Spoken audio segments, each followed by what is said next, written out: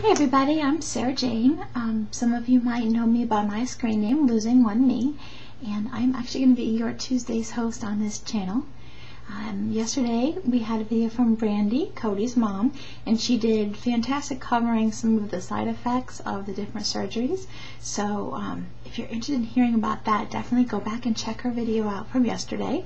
But thanks to her for doing that, I can now make a video more about my personal journey. I am actually the oldest lap band on this board. In a week and a half, I will be 6 months out, and I am down just about 60 pounds. I think I'm just over. I'm not really sure because I'm trying to not weigh every day, but I'm down 60 pounds, 6 months. I can't complain. There are, as I see it, two parts to the question, why did you have a lap band? One is, why did you have weight loss surgery? And the other is, why did you choose a lap band?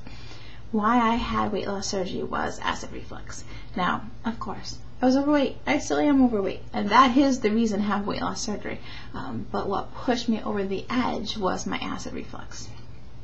What would happen with me is, first of all, I had awful acid reflux, so I would wake up in the middle of the night choking on my own acid. If you've never done it, avoid it. It's horrible. I would just feel sick. Like, most foods would irritate me. It was bad. But I would get a cough of any type, a minor cold, some allergy symptoms, anything. And what I would do is I would cough acid up into my lungs and get acid reflux pneumonia. And so my body, my doctors always thought I had pneumonia. They would take x-rays and be like, well, we see little spots, but we don't really see anything, but you're clearly presenting with pneumonia, and they would treat it. And sometimes it would help, and sometimes it wouldn't. And it was because the acid was just kicking around in my lungs, and what I needed to do was calm down the cough. When the cough would calm down, the acid would calm down, but I would be sick for months at a time. And I would get all charged up. I was going to lose weight, and then I would start exercising, and my reflux would kick in. I would start, be breathing heavier and working out more, and my reflux would kick in, and I would get pneumonia, and I would be flat out exhausted for a couple months. And my doctors told me, there's really nothing we can do about this. My insurance company refused to pay for the medicine, the only medicine that I have found that really helps the situation. And I was on all kinds of medicine, and they said, you have to lose weight because there's nothing more that we can do. And I was like, well, it's not that easy to lose the weight when you can't exercise. And I looked into it, and my insurance company would cover lap band. It wouldn't cover my medicine, but it would cover lap band. So I decided to go ahead and have weight loss surgery, and I am thrilled. 60 pounds gone in 6 months is a really sweet thing. Why did I choose lap band? And I want to be very clear. I'm very convinced that lap band was right for me. I have friends who've had gastric bypass, and I will refer, while I'm talking about this, to my mother. She also had gastric bypass, and she lost all of her weight. She's very thin now, almost too thin, but that's her choice. That's not the surgery's fault. But for me, lap band was right. First of all, my husband said no gastric bypass, so that was a consideration.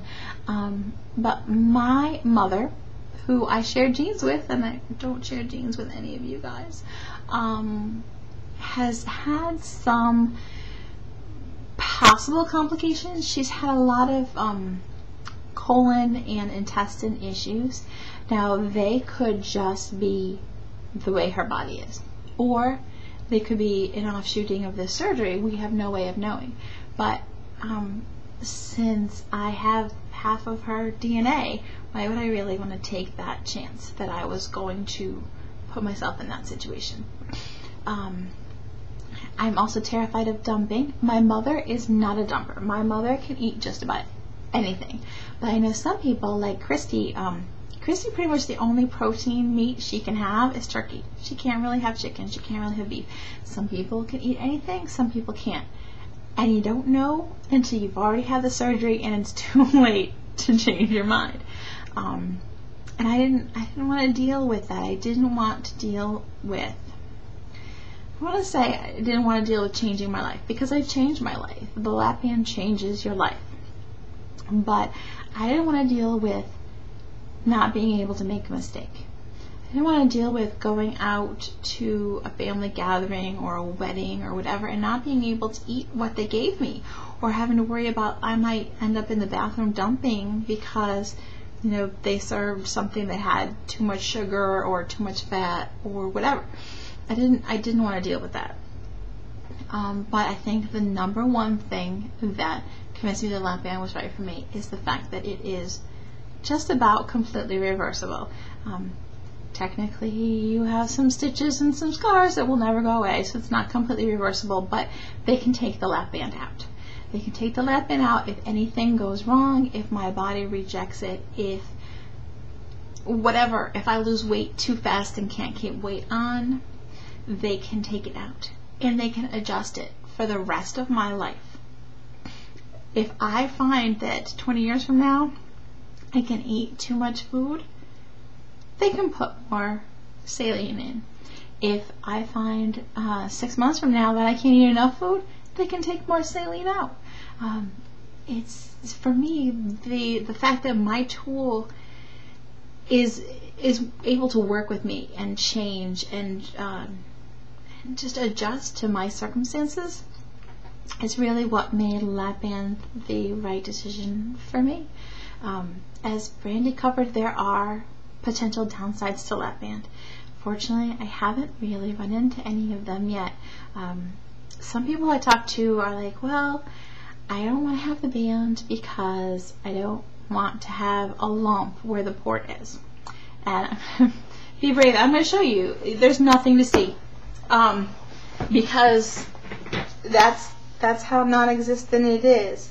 This, try and turn sideways so you can see, this is where my port is.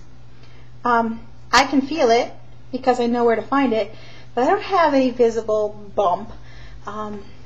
Some people are worried that they're going to have a bump for the rest of their life. I can find it, but it's not like people walk down the street and are like, oh look, there's a bump on your stomach. There's none of that.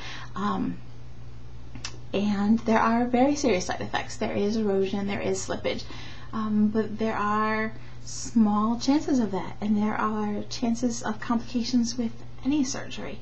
So I chose to have lap band, and I'm happy with it.